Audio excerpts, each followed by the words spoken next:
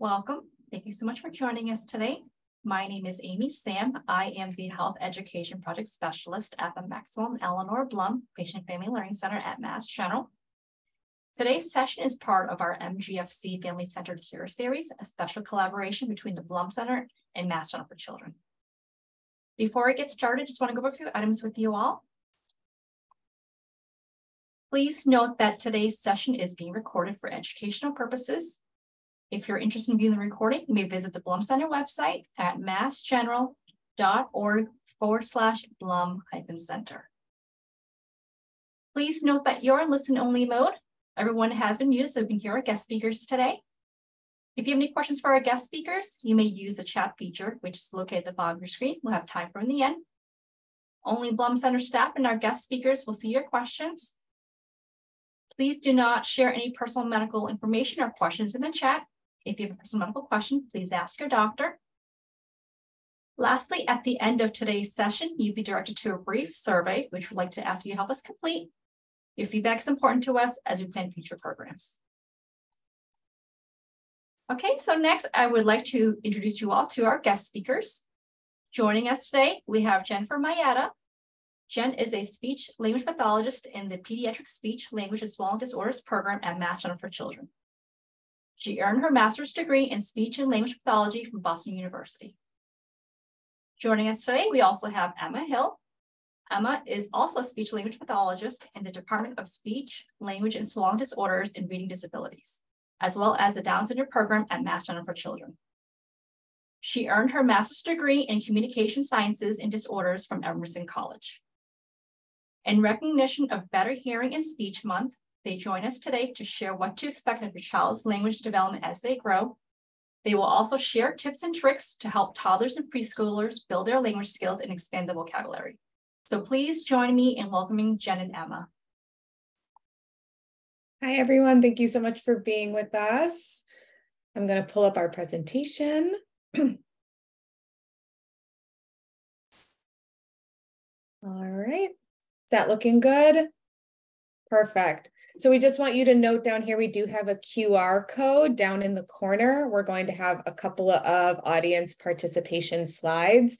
You can open it up by taking a picture of the QR code on your smartphone, or you can go to vvox.app and enter the session code there if you'd like to participate along with us.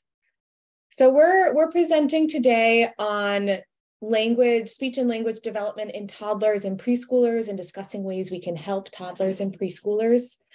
We're so happy to have you here today. There's so much information about communication development out there. You hear it from your children's teachers, from their pediatricians, from your friends, from your mothers-in-laws. And we're looking forward to spending some time with you today to confirm or maybe even refute some of the information you've heard floating around out there in the world about kids and how their language develops.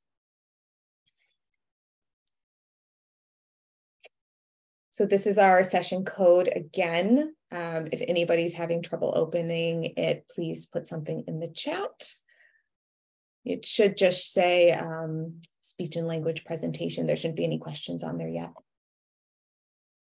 All right, so here's our agenda for today. First, we're going to cover what is speech, what is language. We're going to make sure we're speaking the same language and we're all on the same page. We're going to go through communication milestones by age. We're going to discuss reasons for referral, so what to do if maybe we're having concerns in speech and language development. We'll touch on a few hot topics, and then we'll talk about what to do if you are concerned, and we'll have some time at the end for questions and answers, hopefully. All right, so now if you can check on your smartphone or on your screen, we have a poll question open. So our question for you is, let's take a look at what everyone in this meeting, everyone in this room believes about speech and language pathologists. So you can select as many of these as you want. What do pediatric speech and language pathologists evaluate and treat? We'll give everyone maybe 10 more seconds to select their answers.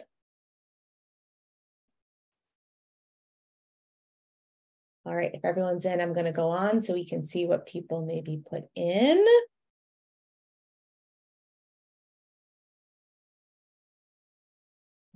Let's look.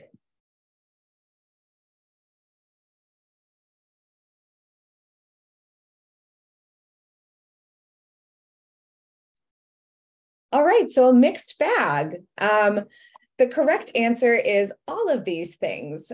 Speech and language pathologists wear many, many hats.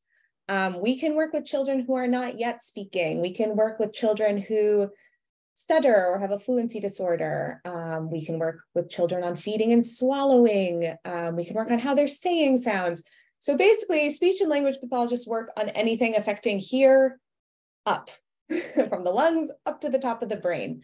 And adult speech and language pathologists do even more. So talking and eating, two of our favorite things. So let's keep going. Before we get into developmental milestones, red flags, your questions, let's make sure that we are all on the same page. So when we talk about speech and language, we're often talking about communication. And communication is the big umbrella term. And that can be broken down into different subsections. So on one side, we have language, and on one side, we have speech. Language is divided further into expressive, receptive, and social pragmatics. Expressive language is how we form sentences, how we use words, how we tell stories. This can even include gestures or nonverbal communication. So things like pointing and waving would count as expressive language. A baby who maybe uses baby sign language counts as language, even if they're not using speech. There's also people who use electronic or picture-based communication systems. So something on a tablet or an app, for example, but they're not using speech to communicate, but they're still accessing language. Receptive language is how we understand questions and commands. It's our comprehension of expressive language. So for most people, and especially for little kids, we understand more than we can express. And then social pragmatic language are the rules that govern communication. So kind of the unspoken rules of how we interact with other people. It might be something like knowing not to stand too close to someone in an elevator, knowing how to take turns in a conversation, or understanding non-literal language. So things like it's raining cats and dogs, understanding the meaning of that. On the other side, we have speech. And this is how we vocalize our expressive language. So speech sounds can also be known as articulation, is how sounds are pronounced. So a difficulty in this area is what most people may think of when they consider what a speech language pathologist's job is. So fixing something like a lisp or how to say an R. Speech also includes voice, so the quality of our vocalizations, things like a breathy or a hoarse voice or a strained voice. And speech also refers to fluency, which is the forward flow of speech. So someone who stutters or someone who is disfluent may have a problem because they're repeating sounds or holding out sounds. They're having difficulty with speech fluency. So when we're talking about communication in little kids, we're not always talking about speech. We're not always talking about how they're saying sounds. We're talking about much more than that.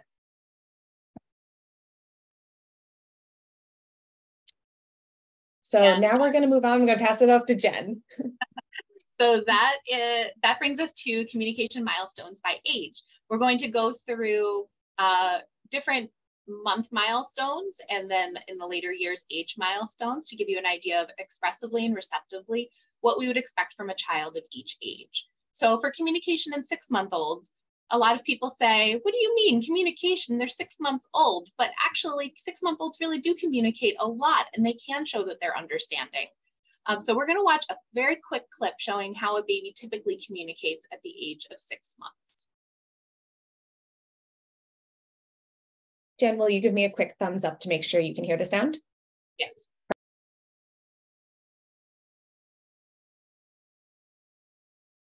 Vision. Your baby likes to interact with others, especially you. He hears well, can locate a sound, and is starting to imitate sounds around him. He will imitate the sounds that you make and this turns into a game of babbling. You will hear your child start to make consonant sounds like or b, and then add vowel sounds like ah, eh, or o. You may hear him first say mama or dada, but this may not mean you at this time. At 6 months, your baby can express his own feelings, including joy or displeasure. By now, so welcome back. Thank you. So as I said in the video, receptively, or how the baby shows that they're understanding, is that they are moving their eyes in the direction of sounds. They're attending to things like music and you're singing, and they're responding to tone of voice, whether it's a calm and soothing voice or a not so calm and soothing voice.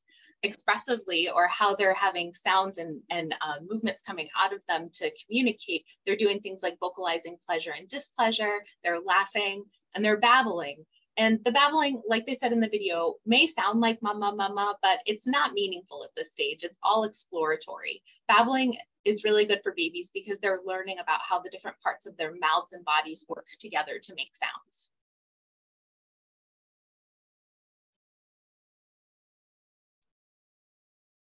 So let's see how communication has developed and changed once the child is 12 months old.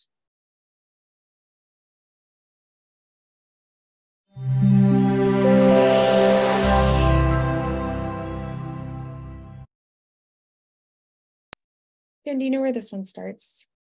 Should have been set. Go here. 140 try. Great.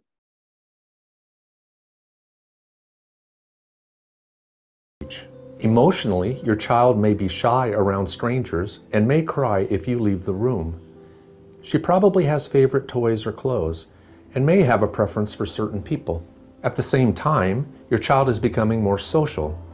She may hand you a book when she wants to hear a story and engage in social games like peekaboo or patty cake. The doggies.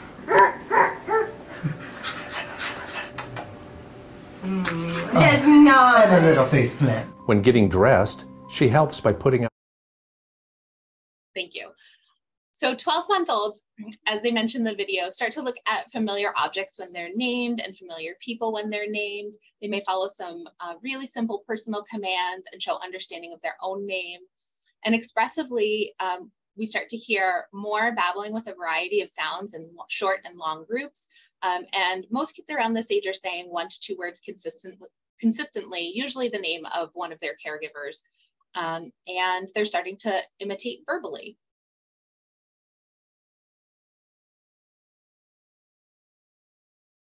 So supporting infant communication is all about watching them and being responsive. So the top 3 strategies that we talk about here directly relate to the examples down below. So the first one is respond to your baby's sounds and movements. So for example, if you're giving the baby a bath, when the baby reaches for a toy in the bathtub, name the toy, talk about what they're doing, show them that you are responding to what they're verbalizing or vocalizing, or what they're pointing at or reaching for. Copy your baby's sounds. So if you are giving a diaper change and the baby makes noises while having their diaper changed, copy the noises back to them and engage in a back and forth vocal play. Also talk about things that your baby shows interest in. Again, in the bath, if the baby reaches for the bath toy, name the toy.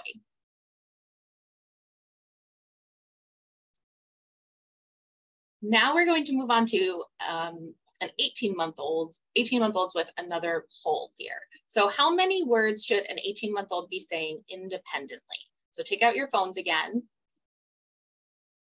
and answer the question here. Is it at least 1 to 2, at least 10 to 15, at least 30 to 40 words, or at least 50 to 75? And for anyone who may have popped in late, the website and the code are at the top of the slide there if you want to participate in the poll.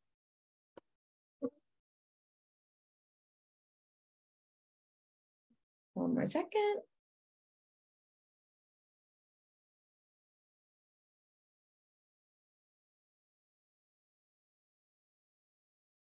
Great. So there's so much variability in language development for 18-month-olds. The answer here is at least 10 to 15 words.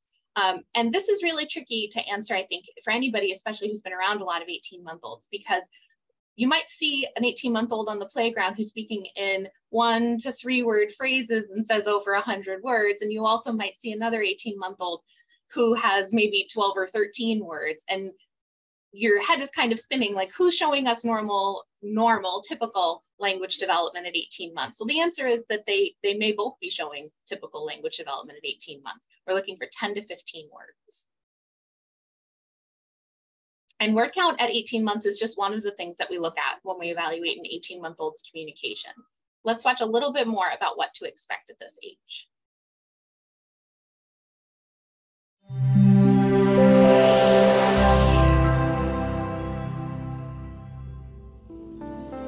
By 1:30.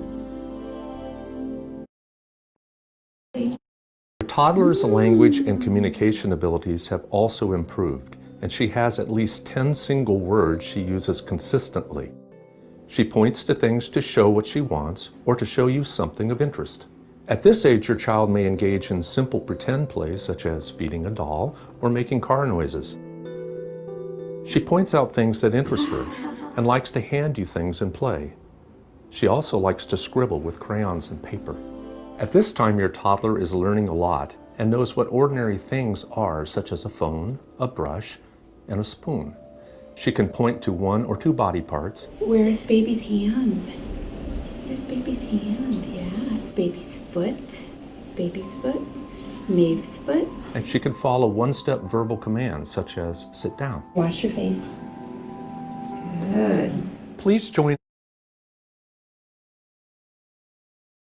So as they mentioned in the video, children at 18 months are able to point to a few body parts when you name them. The key here is make sure that you're not pointing to give them the answer to see if they truly understand what you're talking about. You could have them point to the body parts on you or on a doll or on a picture in a book. They should be able to follow some simple directions and answer some simple questions and identify some objects in pictures when you name them. Expressively, as we were saying before, we are looking for 10 to 15 words minimum. Some common words for children at this age are parent and caregiver names, pet names, words that help them to advocate for themselves, like no, mine, milk or water, banana, words that are social words like hi and bye. And when we're talking about these 10 to 15 words, we're looking for words that are consistent, independent, and meaningful. It's okay if they're not produced correctly at this stage, as long as they are consistent, independent, and meaningful. And we're looking for children at this age to also be using a variety of different gestures, including waving, clapping, and pointing.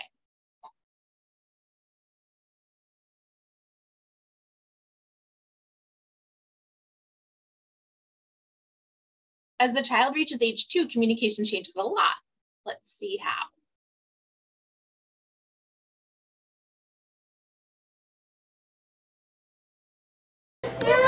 Your child's communication has grown, and she is able to point to objects when they are named. What did you see? I see the hearse. She knows the names of familiar people and has a vocabulary of at least 50 words.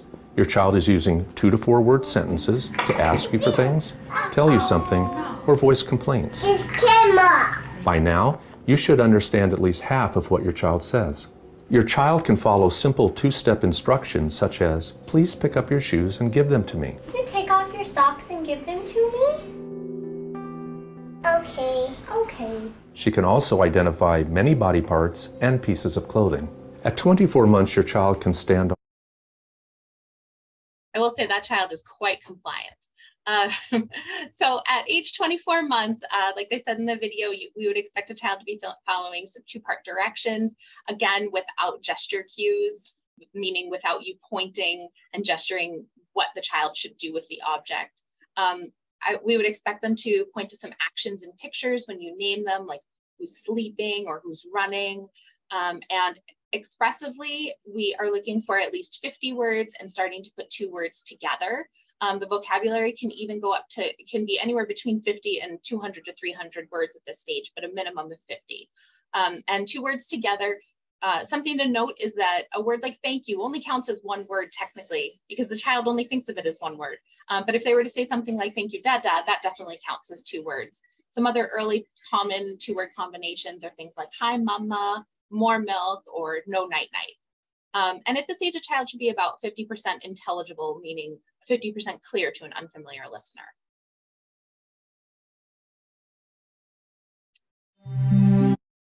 And we have another poll here. True or false? A child should know most letters and colors by age 2.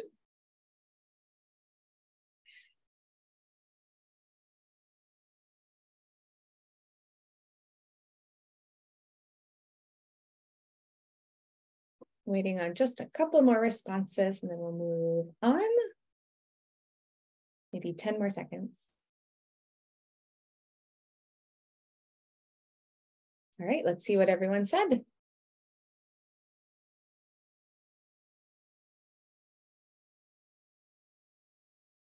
So the group got it. This is false.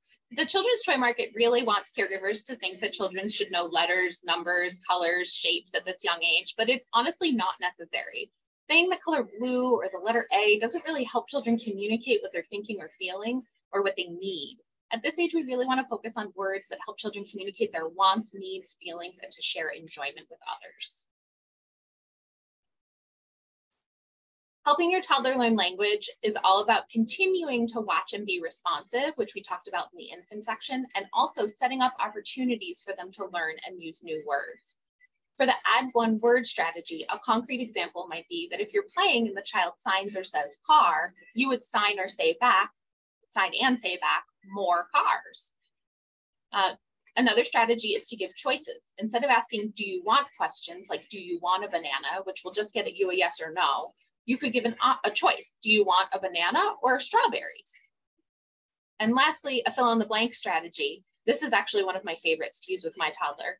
When singing or reading a favorite book that you've read 1,000 times, leave off the last word in the phrase or a sentence and pause for them to fill it in. If they don't fill it in right away, that's okay. Wait a couple of seconds and then say the word, model it for them, and maybe try again another time. Great. So now we're moving into the preschool age, 3 years old and up. So we're going to take a look at some things that your 3-year-old might be doing in terms of communication at this age.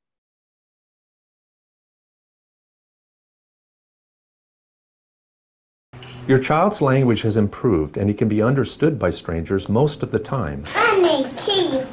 Oh, the keys are put away. He can name most familiar objects, including friends, and can say his name, age, and gender. What's your name? Torian. The child understands words like in, on, and under. Can't go under. Can't go under. Okay. Would he get an owie if you go under? In conversation, your child says words like I, me, we, and you, and is using 2 to 3 sentences at a time. Motor skills are Great.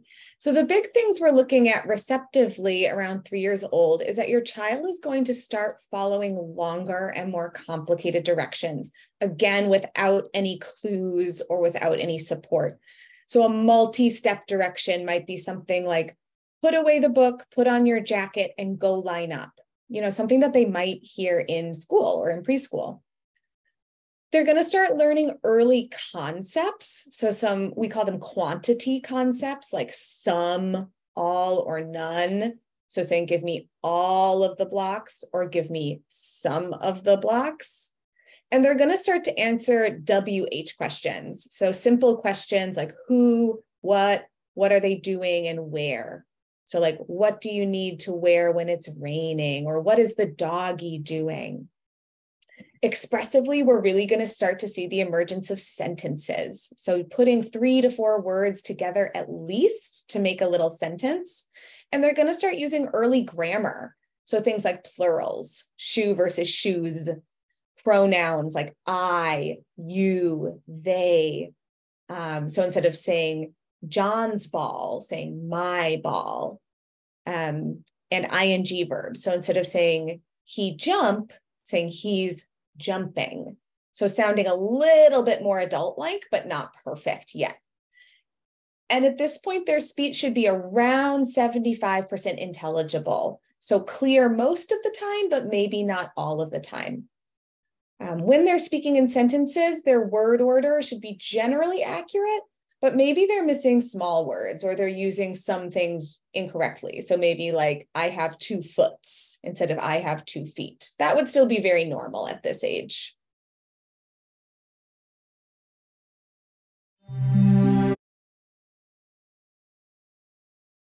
All right, looking at some of our 4-year-old friends. So we're still in the preschool age. Kids are still developing very, very rapidly at this time.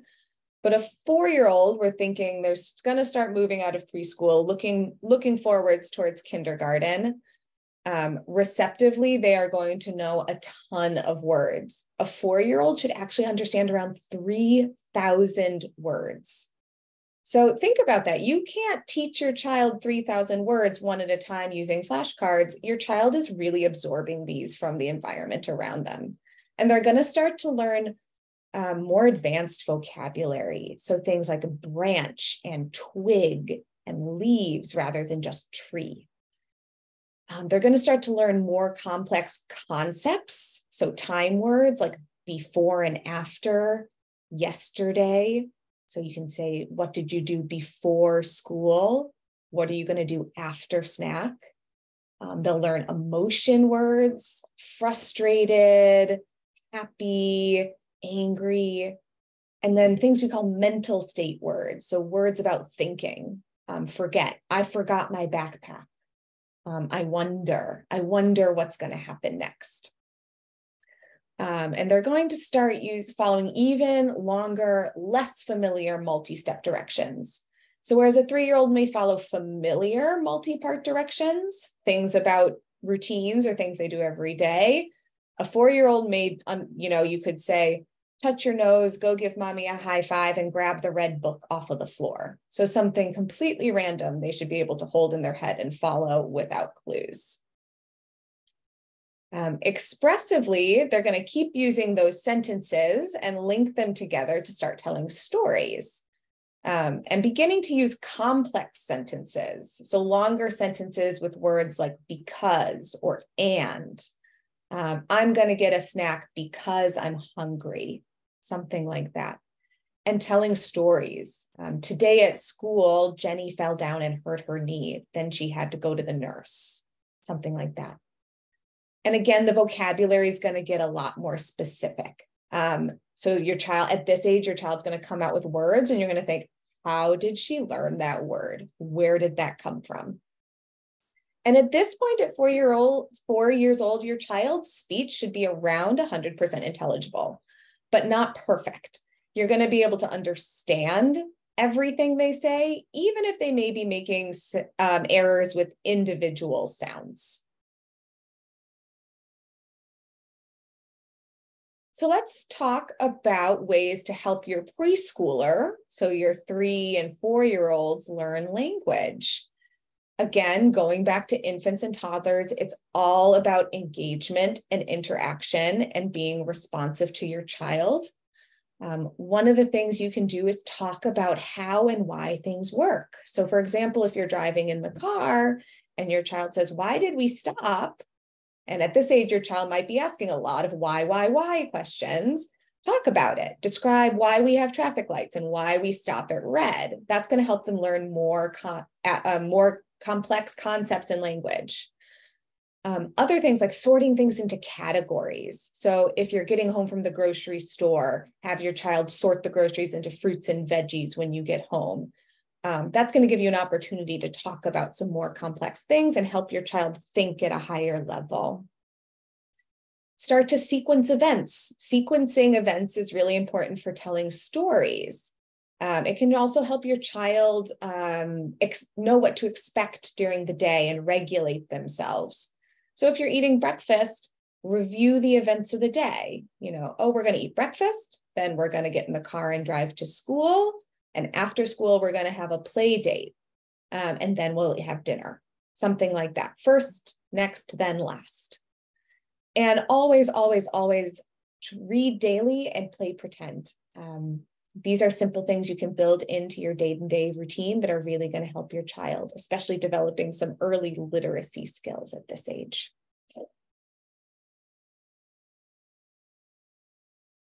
All right, so let's talk quickly. We're going to shift into talking about reasons for referral. So these are reasons why you may want to seek out advice from a speech and language pathologist or another professional. And we're going to go through according to age group. So looking at our birth to 2-year-olds, so our infants and our toddlers, some reasons you may want to consult a professional include not engaging socially with others, maybe not smiling or not interacting as much with others as we would expect. Not using gestures by around 1 year old. So gestures like pointing, waving, those are things we want to see come out by 1 year old. If they're not doing that, we may want to look into it a little bit more.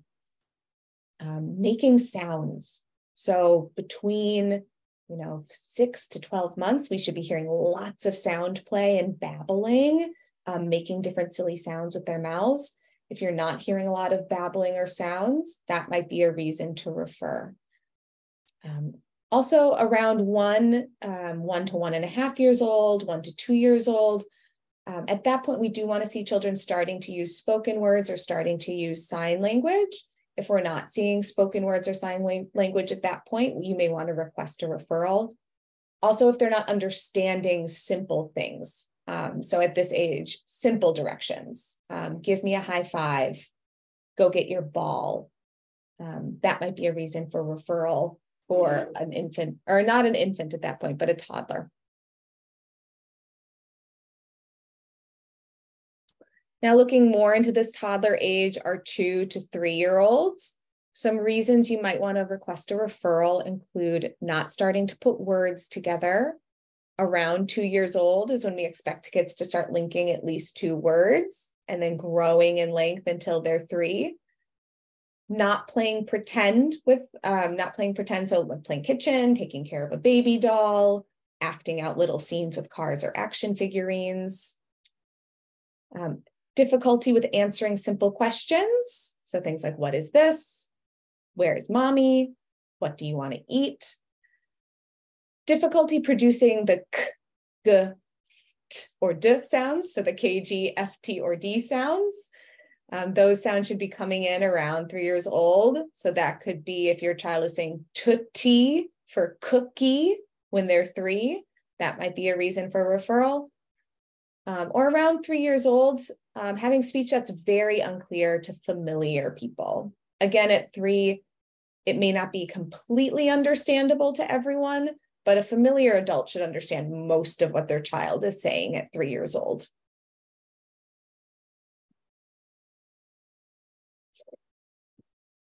For the 3 to 5 year old age range, so our preschooler kids, some reasons you might want to request a referral include not making sentences yet. So at 3 years old, we expect simple, clear sentences, and then getting closer to 5 years old, more complex, longer sentences. Having difficulty playing or interacting with other children. So around 4 to 5, we expect to see kids playing pretend together, playing house, things like that.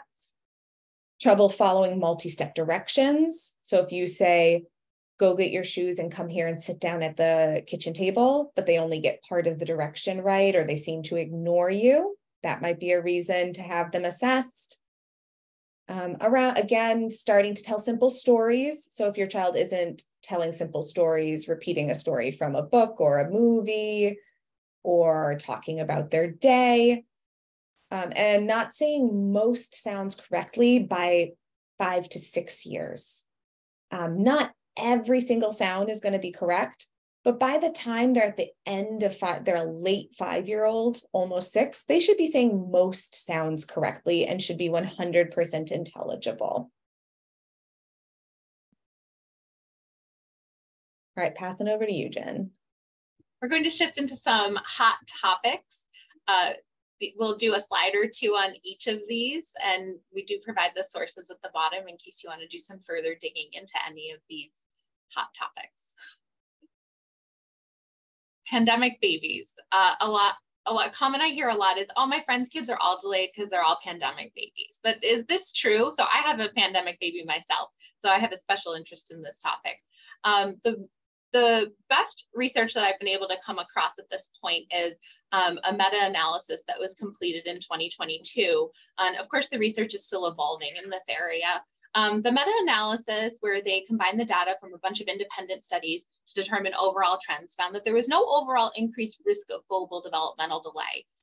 There was some evidence for delayed communication and social skills, but there was significant variation in the outcomes. Some children really thrived during the pandemic, while others were really severely impacted. And of course, we don't know the exact reasons for every single child in the studies. The study looked at over 11,000 infants born during the pandemic and almost 10,000 born beforehand. But some potential reasons that the different authors gave were things like parent and caregiver mental health, which really suffered during the pandemic, reduced access to childcare, healthcare, school, which also limited access to things like early identification of speech and language delays and speech therapy, job and income loss, and loss of routines and structure and quality caregiver and child time. Children really thrive on routine and structure, and the pandemic made this really difficult. Overall, the takeaway that I found from this was it's really important to focus now on some of the things that were really hard to achieve during the most challenging times of the pandemic, things like nurturing caregiver and child relationships, providing ample opportunities for free play and exploration, focusing on reducing caregiver stress as much as possible and giving as much caregiver support as we can, and of course, referral to SLP when necessary. All right, we have another question here for you. Is it better for a child to attend childcare or to be cared for by a family member? So go ahead and put in your answers.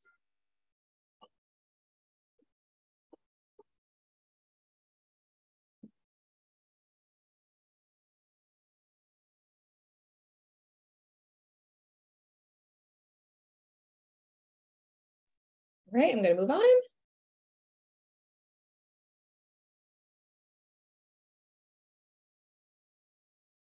The answer in our field is always it's much more nuanced than this, I think.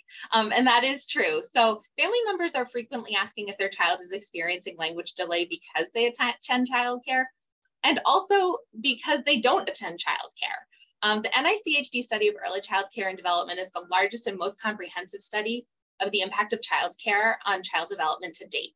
They followed 1,000 children up to age 18 who'd been cared for in different childcare arrangements. And they found that there were positive and negative impacts of each childcare arrangement, but all of the impacts were relatively minor. What they found is that really what matters the most is the actual environment that the child is in, whether it's at home or in group childcare. So we're looking for things that are like the environment is safe with attuned caregivers who care about the child and who set developmentally appropriate limits. It's an environment that's cognitively stimulating with limited media consumption, like not sitting in front of the TV or iPad all day. We want access to developmentally appropriate books and toys.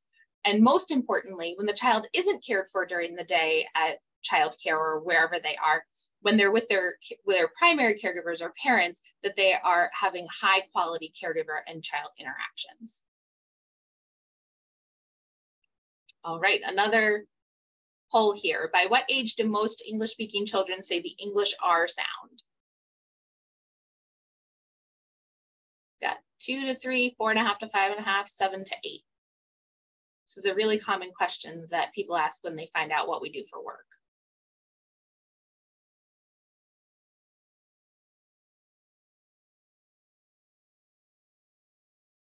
About 10 more seconds.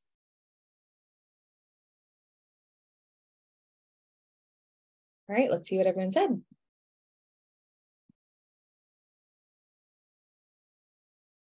Ooh, wow. Yes, so the answer is 4.5 to 5.5. We used to, even within the last 10 years, we used to say, oh, we don't need to work on that until a child, on the R sound until a child is 7, 8, 9 years old. But recent research has shown that actually the majority of kids are saying the R sound by 5.5. 90 to 100% of children are saying the R sound by 5.5. So if your child is approaching 5.5 and isn't saying the sound correctly yet, refer them on over to us. If the child is 7, 8, 9 or older, don't fear, it's never too late. We're still happy to see them. A few more tidbits about speech sound disorders, such as difficulty producing the R sound.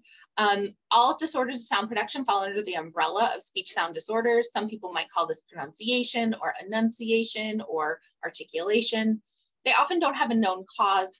Something that's really important to note is that they cannot be fixed with mouth strengthening exercises. We got to work on speech in order to improve speech. Speaking with an accent is not a speech sound disorder, it's just a difference. And what about tongue tie? There's a lot out in the ether, especially on social media, about tongue tie, which is when the band of tissue connecting the bottom of the tongue to the floor of the mouth seems short. Tongue tie as a cause of speech sound disorder has very poor and inconsistent evidence. A 2020 consensus paper by the American Academy of Otolaryngology head and neck surgery really strongly recommends that consultation with a speech language pathologist be considered before having a frenotomy, which is clipping of the tongue tie, that band beneath the tongue. And the reason for that is because while it may seem reasonable that the tongue tie is the cause of the speech sound disorder, it's often unrelated.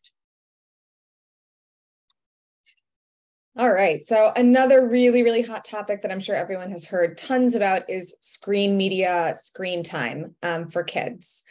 And you hear different things from your pediatrician, from your family, from your friends.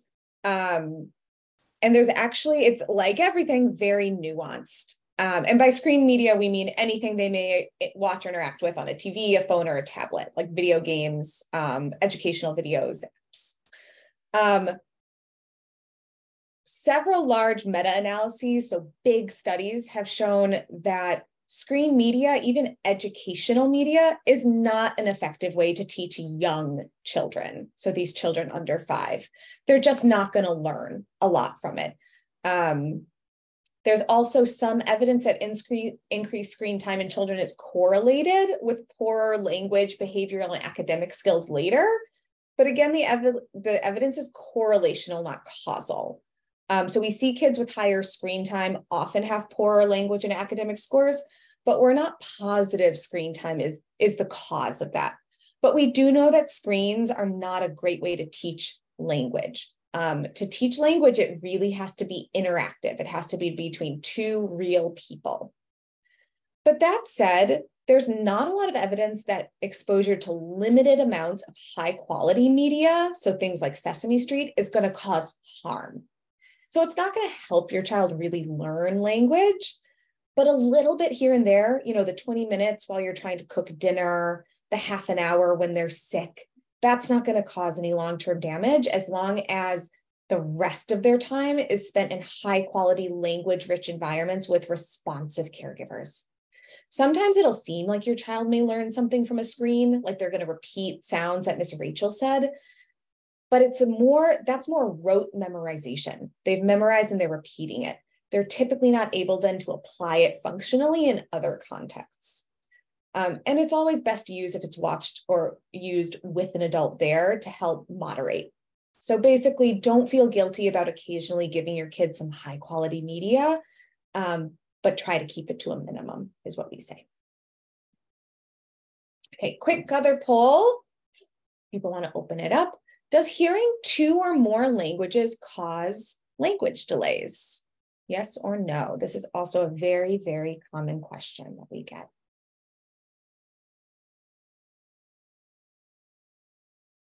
All right, people responded to this quickly.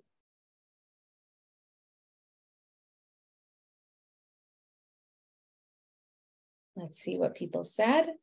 Hooray! Good job, everyone. The answer is no. No, no, no, no, no, absolutely not. There is 0 evidence that learning more than 1 language causes language delays. It's actually the norm around the world for children to learn multiple languages. Language learning depends on input, and it's going to look different based on context, based on how much of each language they're hearing, who they are hearing it from, in what settings they're hearing it in. But even for children who have a disability or children who have a language delay, hearing 2 languages is not going to worsen the situation, and it can be hugely important for social interaction. If you want more information on this, there's a presentation next Tuesday at the Blum Center with one of our colleagues, Jacqueline. So we highly recommend you check that out. So should you switch to English only if your child has a language delay and you live in the US? No, absolutely not. Do not switch to only one language. At the end of the day, it's very personal. It's your family's choice, but it's not going to help to just switch to one language. So some take-home tips. The most important things you can do for young language learners are to play, read, talk, and have fun. It's all about engaged interactions with loving caregivers. Educational toys, flashcards, educational apps, they can be incorporated into play, but they're not going to teach your child language in and of themselves. So oftentimes the toys with the fewest bells and whistles, think blocks, dolls, doll houses, kitchen sets, are going to be the best. Language has to be learned in interactions with other people. All right, so what do you do if you are concerned? Contact your pediatrician. We want to request a hearing test to make sure your child's hearing is adequate. We need adequate access to sound to learn spoken language, and request a referral to a speech and language pathologist. You can request a referral to Mass General or to an SLP in your community. There are speech language pathologists all over the state and all over the countries. If your child is under 3 years old, they can go to early intervention, which is a home visiting program. It's free through the state of Massachusetts. The website is below. If your child is over 2 years and 9 months, you can even contact your local public school system and request a speech and language evaluation. And they may be able to access speech and language therapy through their local public schools. Here are our resources and our references, and I will stop our screen share to make sure we have some time to answer questions. Thank you so much for a helpful presentation. These are all extremely helpful. We are now at the end of the session, so if you have any questions, feel free to enter them in the chat.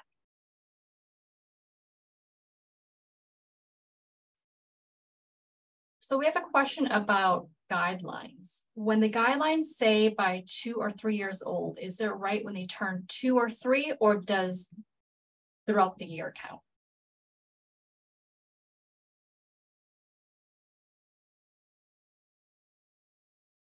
Jen, do you want to take this? Or should I? I think I need clarification if Amanda can clarify in the chat if she means the guidelines that we noted or guidelines like, for example, the CDC guidelines. Generally for the guidelines we noted. Okay, thank you. So the age ranges, if it says like 2 to 3 years old, it means between the age of like 24 months and 36 months, generally throughout our presentation here. So like reasons for referral, 2 to 3 years old, it's like between 24 and 36 months.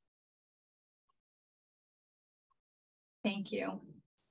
Are there any specific games you can recommend that helps develop language for 2 to 3 year olds? So many. So if we want a specific game, I love a game like hide and seek, and it can be a modified hide and seek where you're not really playing, but to give your child directions to go hide things around the home, or to go find things around the home. That can be very fun. So go put the ball under the couch, or where did you put the bear? Or games like I Spy, if they're a little bit older and can understand it. So, I spy something simple. I spy a dog. Can you find the dog? And looking around there as you're walking around the neighborhood or driving or taking the train. Jen, any others? Those are great. Do you have any store-bought games where you would recommend? I would say not really at this age, between like 24 and 36 months. We really focus a lot on playing with toys and reading books. Doing puzzles is great. And really people games, that's getting at that interaction and that responsiveness that's really important for language learning. And what are your thoughts on video programs such as Ms. Rachel in terms of quality compared to other programs such as CoComelon? Is it just as bad? Are they better? Is it okay? So this is Mom Jen talking. I like Miss Rachel. You know, my kid gets 10, 15 minutes of screen time and all she watches is Miss Rachel. So take that for what it's worth. But as Emma said, you know, it's not like 30 minutes of CoComelon is going to be harmful based on what the research is showing us. So I would say choose something that if you're using screen time as a tool, choose something that you feel good about. I feel good about Miss Rachel and the models that she's giving, the language that she's using, and the songs that she's singing and things like that. So you kind of have to go with your parenting gut on this one. And I like Miss Rachel. Yeah, some of the strategies they recommend for high quality children's content are things like slow rate of speech. So speaking very slowly, lots of pauses to give your child time to potentially respond or to process what was said, and lots of visual or gestural supports. So those are all things you do see in Miss Rachel. Thank you. How common is it for 3-year-olds to confuse pronouns such as I and you when they're calling themselves you? Emma. Around 3, I would expect to see that starting, you know, the 3 to 4 range starting to reduce. I think there can be some pronoun confusion as children are learning them. But around 3 to 4 is when we start to see that early grammar emerging. So I would want to see that starting to fade away kind of naturally. But we do see kids make errors with pronouns, certainly when they're learning pronouns. Thank you. And what are your thoughts on sign language? Is sign language helpful for all toddlers or just ones with an expressive verbal delay? Do sign language count as words? Great question. Signs do count as words, certainly. We don't know which children are going to have an early expressive language delay. So there's no harm in introducing signs to all children. And then the children who start to produce lots of spoken words will naturally stop using the signs as they become more verbal communicators. So it's helpful, it's not harmful. And the ones who need it the most, the ones who do wind up having expressive verbal delays, will most likely retain the signs and help them communicate and reduce their frustration with communication over time. Thank you. We have a participant who has a 2.5-year-old. Their child is saying dar for car or noon for moon. Is this something that they should be concerned about?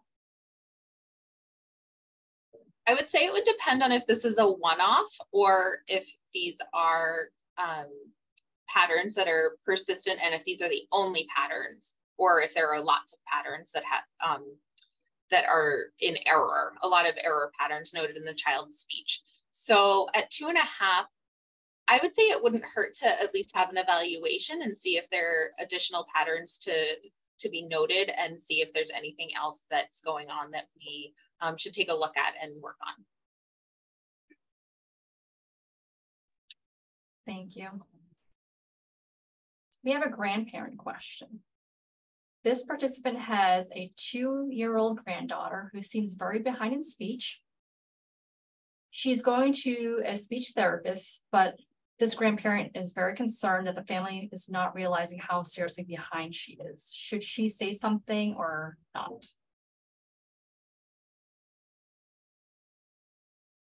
Well, I think the encouraging thing is that they are receiving speech therapy. So there may not be something else that the child, that anything else the child might need at that point, if they're already getting some support.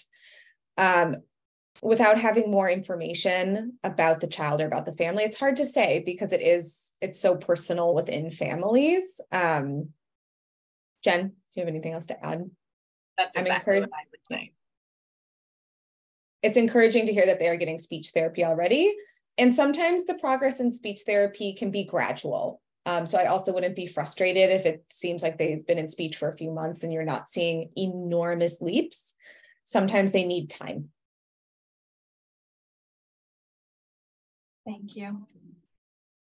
Is there any connection between language development and reading books to your child?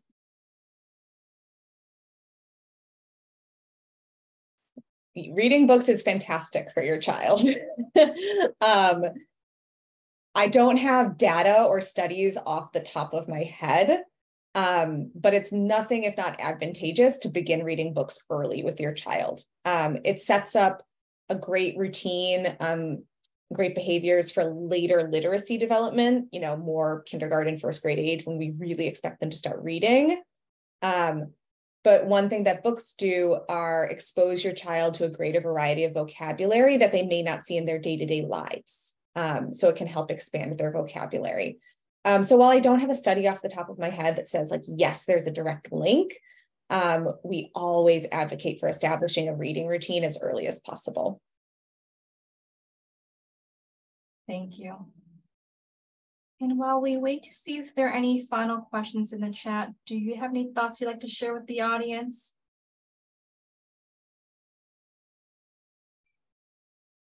This has been wonderful. Thank you for inviting us to talk here and share about our field and ways that grandparents and parents and everybody who's involved here can support the little ones in their lives.